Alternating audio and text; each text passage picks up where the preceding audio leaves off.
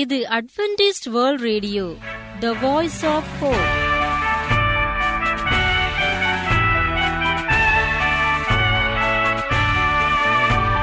வணக்கம் அன்பர்களே. ஆண்டவராகிய இயேசு கிறிஸ்துவின் இனிய நாமத்தில் உங்களை வாழ்த்தி எங்களது ஒலிபரப்பை கேட்க ஆவலுடன் வரவேற்கிறோம். வாழ்க்கைக்கு வழிகாட்டும் எங்கள் ஒலிபரப்பில் இன்று இடம்பெறவிருக்கும் நிகழ்ச்சிகள்: உடல் நலத்திற்கான ஆலோசனைகள், ஆன்மீக நலத்திற்கான தேவ செய்திகள் மற்றும் காதிற்கினிய கீதங்கள். இவைகள் அனைத்தையும் கேட்டு பயனடைய அன்புடன் அழைக்கிறோம். இன்றைய உலகில் வியாதிகளின் எண்ணிக்கையை கணக்கிட முடியாது. ஒவ்வொரு நாளும் பெயர் தெரியாத பல பல வியாதிகளால் மனிதர்கள் இறந்து வருவதை காண்கிறோம். இந்த சூழலில் நீங்கள் ஆரோக்கியமாக இருக்க வேண்டும் என்று நாங்கள் விரும்புகிறோம். உடல் நலத்தை குறித்த செய்தியை கேளுங்கள். அதற்கு முன் ஒரு இனிய பாடலை கேட்டு மகிழுங்கள். கொசு இல்லாமல் வடிகட்டி ஒட்டகத்தை விழுங்கிவிட்டு மோசேயின் ஆசனத்தில் அமர்ந்திருப்பவனே,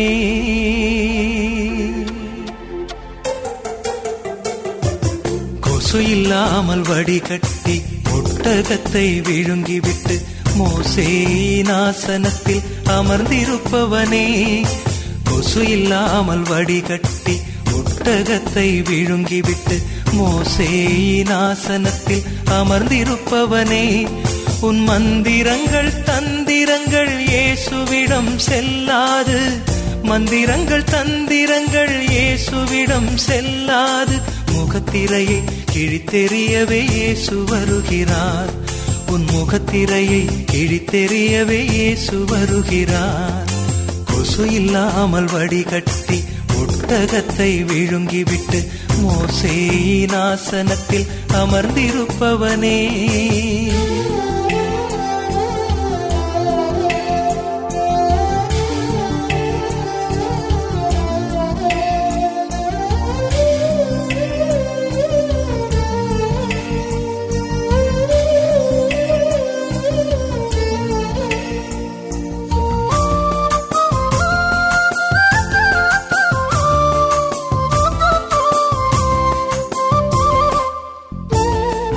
போரடிக்கும் மாடுகளின் வாயை கட்டுகிறாய், போரடிக்கும் மாடுகளின் வாயை கட்டுகிறாய். பொழுது போயும் சம்பளத்தை கொடுக்க மறுக்கிறாய், பொழுது போயும் சம்பளத்தை கொடுக்க மறுக்கிறாய். வன் கண்ணனே, வன் கண்ணனே, வன் கண்ணனே, வன் கண்ணனே, ஏன் இந்த கருணை கண்ண நாடகம், ஏன் இந்த கருணை கண்ண நாடகம். கொசு இல்லாமல் வடிகட்டி ஒட்டகத்தை விழுங்கிவிட்டு மோசேயின் ஆசனத்தில் அமர்ந்திருப்பவனே,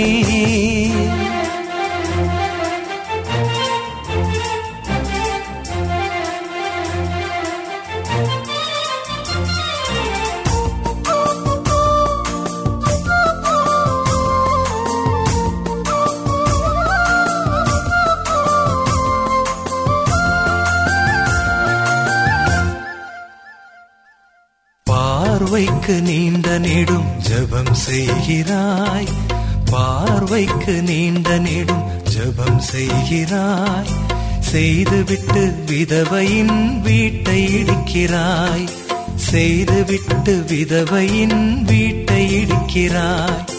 மாய்மாலமே, மாய்மாலமே, மாய்மாலமே, மாய்மாலமே, உன் பெயர்தான் உண்மை கிறிஸ்தவனோ, உன் பெயர்தான் உண்மை கிறிஸ்தவனோ.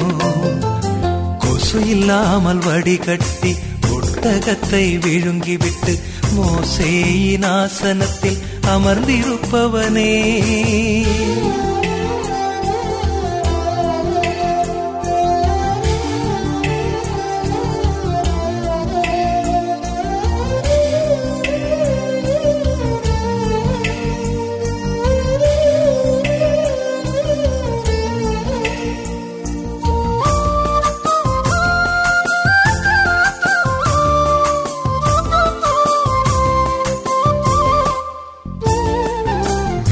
வெந்தயத்தில் சீரகத்தில் பலி செலுத்துகிறாய், வெந்தயத்தில் சீரகத்தில் பலி செலுத்துகிறாய். நீதியையும் இரக்கத்தையும் விட்டு விடுகிறாய், நீதியையும் இரக்கத்தையும் விட்டு விடுகிறாய்.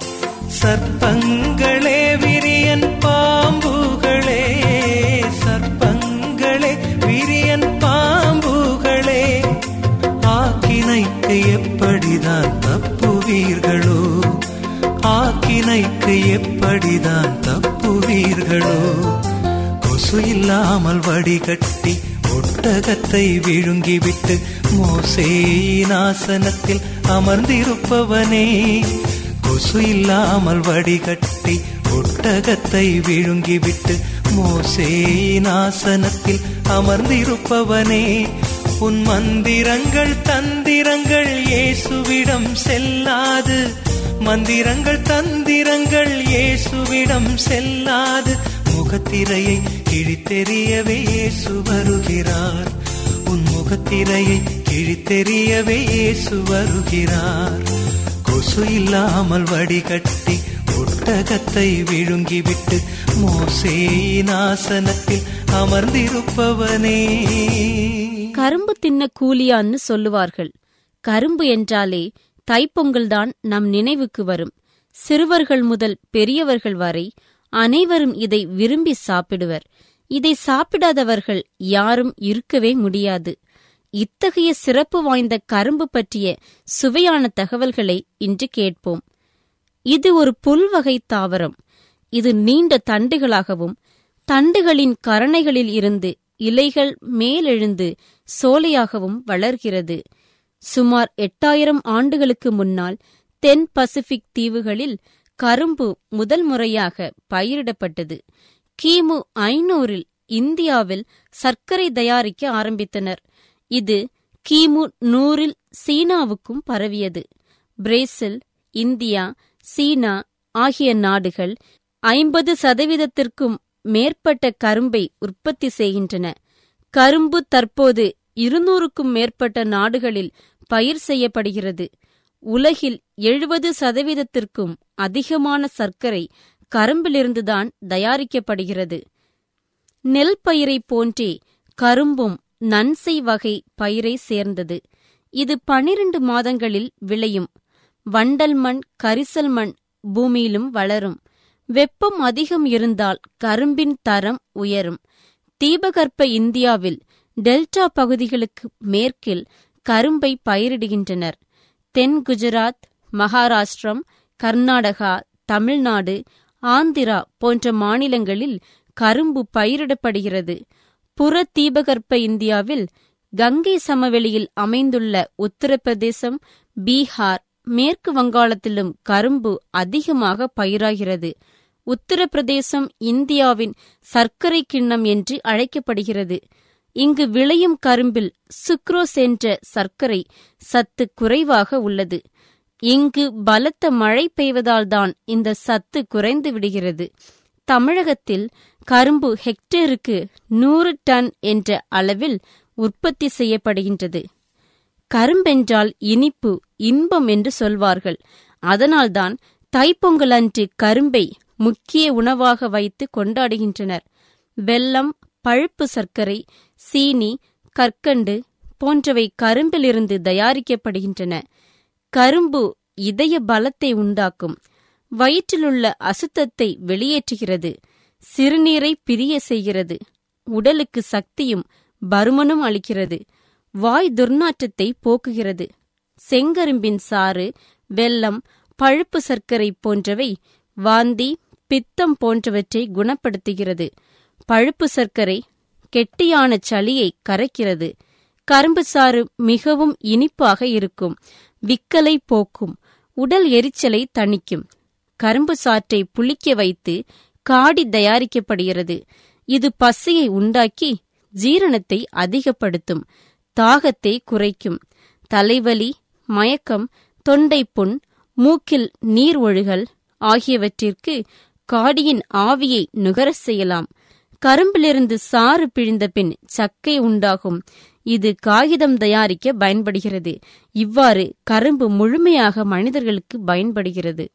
நீங்கள் அட்வென்டிஸ்ட் வேர்ல்ட் ரேடியோவின் ஒலிபரப்பை கேட்டுக்கொண்டிருக்கிறீர்கள்.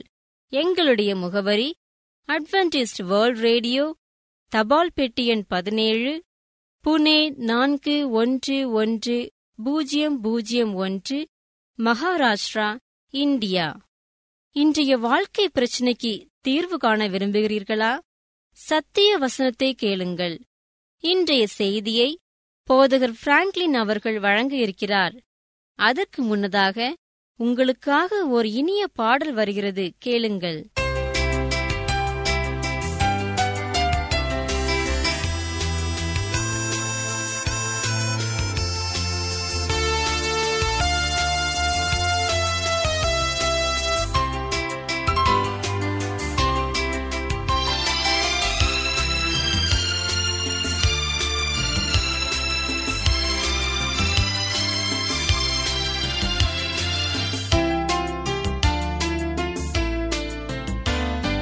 பாரும் ஏசையா பாவி என்னையே, பாவபாரத்தால் சோர்ந்து உம்மையே நோக்கி பார்ப்பதால் சேரும் நன்மையே, நோவு நீக்கும் வாழ்வு தாரும் தந்தையே, நோவு நீக்கும் வாழ்வு தாரும் தந்தையே, பாரும் ஏசையா பாவி என்னையே.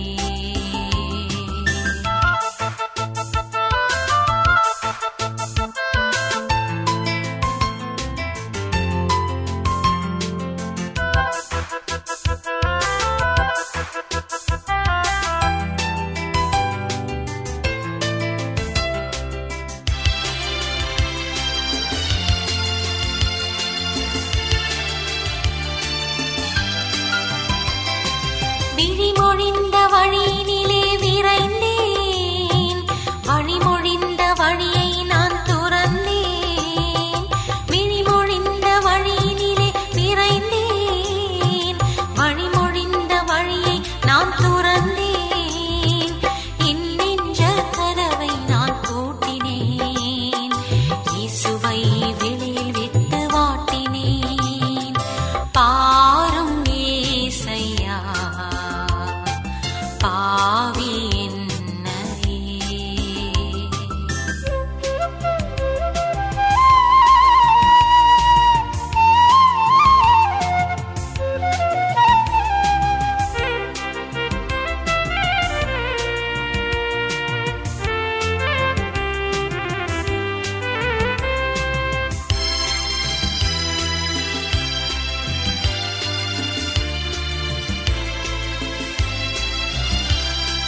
ஆதி அந்தமில்லா என் தேவனே, அவனையெல்லாம் மீட்க வந்த ராஜனே. ஆதி அந்தமில்லா என் தேவனே, அவனையெல்லாம் மீட்க வந்த ராஜனே. என் விழியில் அருவி நீர் பாருமே, இன்னல் நீக்கி இன்ப வாழ்வு தாருமே. பாரும் ஏசையா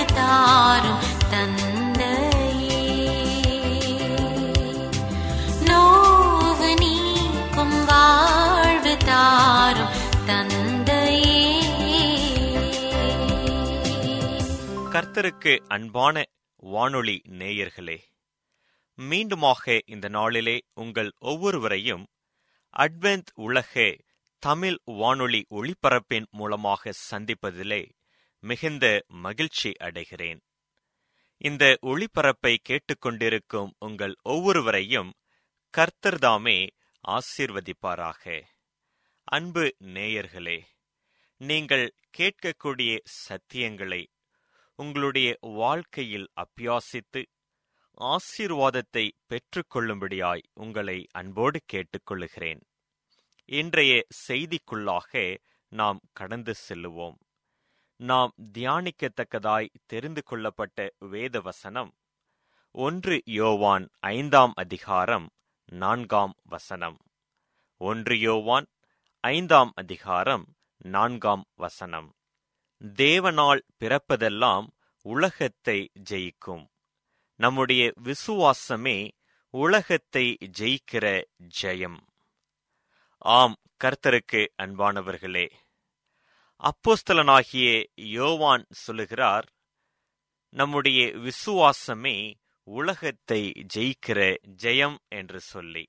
ஆம், அவர் தன்னுடைய வாழ்க்கையில் அறிந்த காரணத்தினாலே, அவருடைய அனுபவத்தின் வாயிலாக நமக்கு அவர் கொடுக்கிற செய்தி, நம்முடைய விசுவாசத்தின் மூலமாக உலகத்தை ஜெயிக்க முடியும் என்பதாக இருக்கிறது.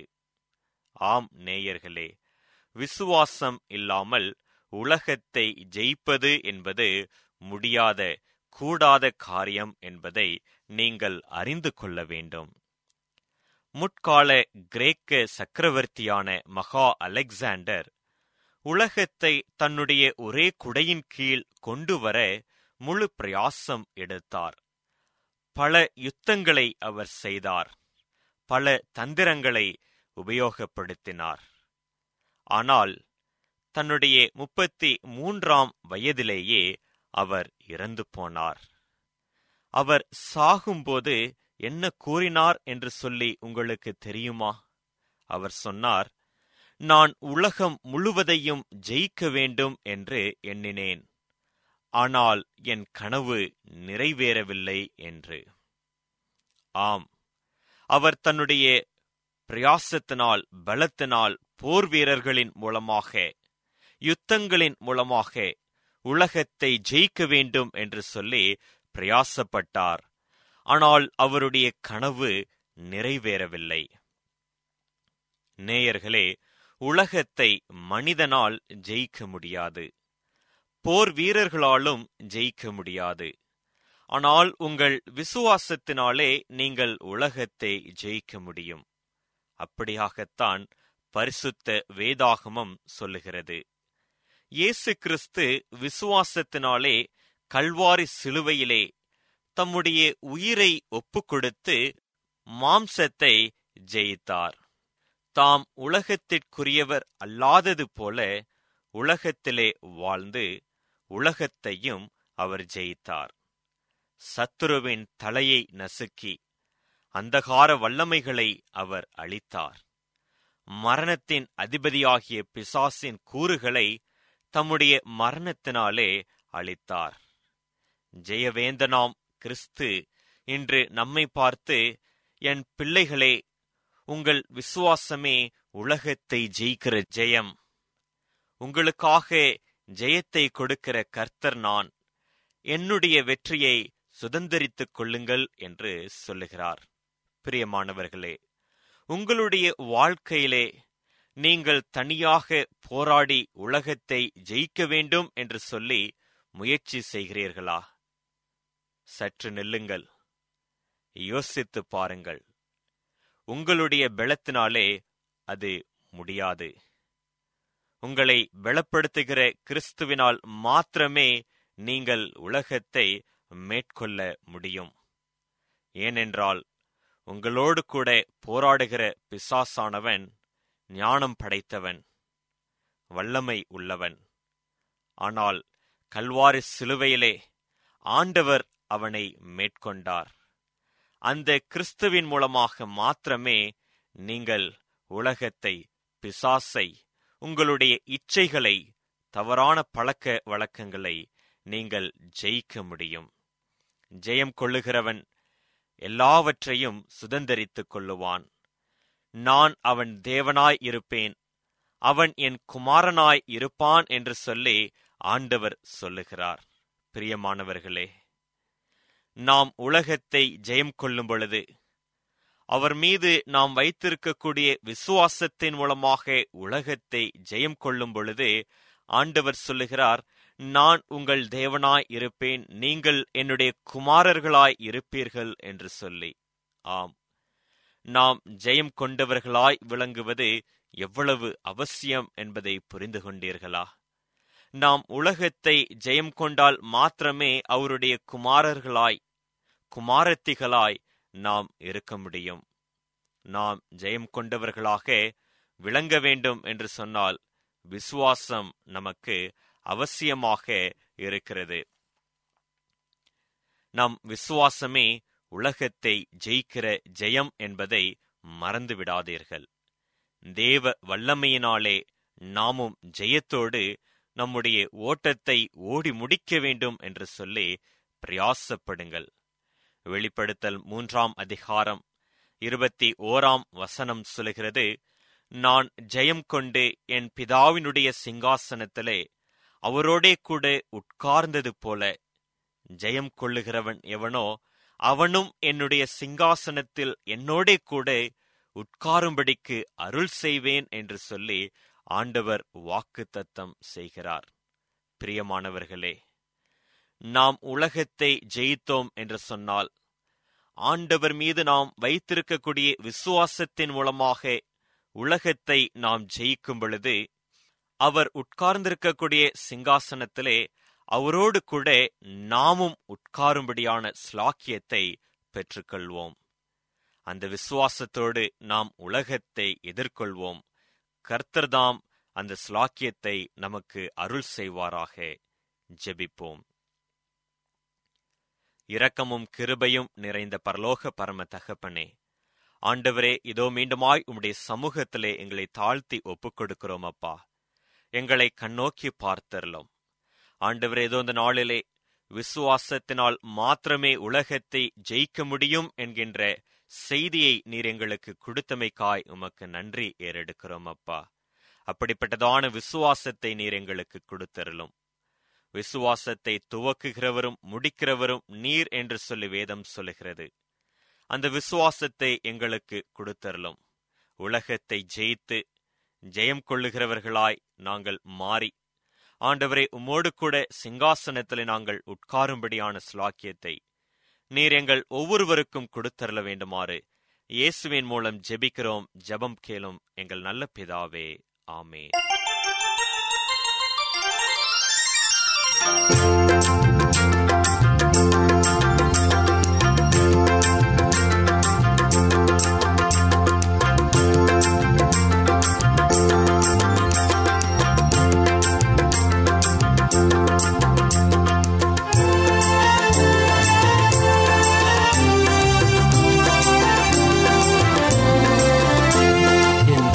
சக்தியும் ஜீவனுமானவரே, என் நம்பிக்கையும் என் கோட்டையும் நீரே.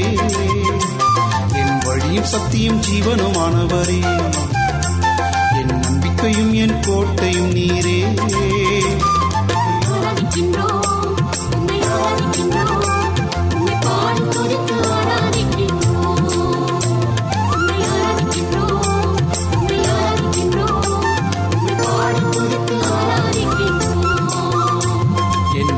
சக்தியும் ஜீவனுமானவரே, என் நம்பிக்கையும் என் கோட்டையும் நீரே.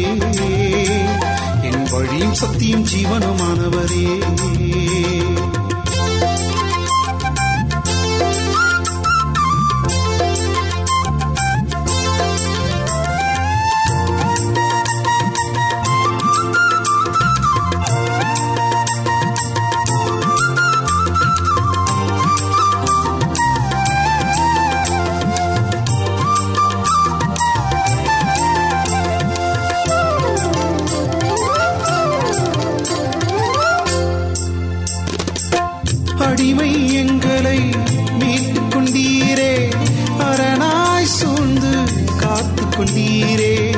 அடிமை எங்களை மீட்டுக் கொண்டீரே, அரணாய் சூழ்ந்து காத்து கொண்டீரே. பாடி துதித்து ஆராதிக்கின்றோம், உம்மை ஆராதிக்கின்றோம், உம்மை பாடி துதித்து ஆராதிக்கின்றோம், உம்மை ஆராதிக்கின்றோம், உம்மை ஆராதிக்கின்றோம், உம்மை பாடி துதித்து ஆராதிக்கின்றோம். என் வழியும் சத்தியும் ஜீவனுமானவரே, என் நம்பிக்கையும் என் கோட்டையும் நீரே. என் வழியும் சத்தியும் ஜீவனுமானவரே.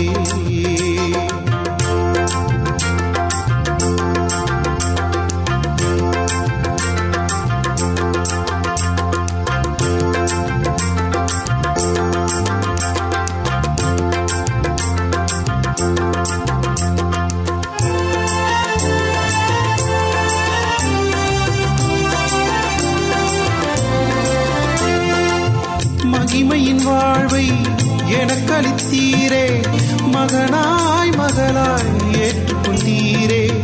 மகிமையின் வாழ்வை எனக்களித்தீரே, மகனாய் மகளாய் ஏற்றுக்கொண்டீரே.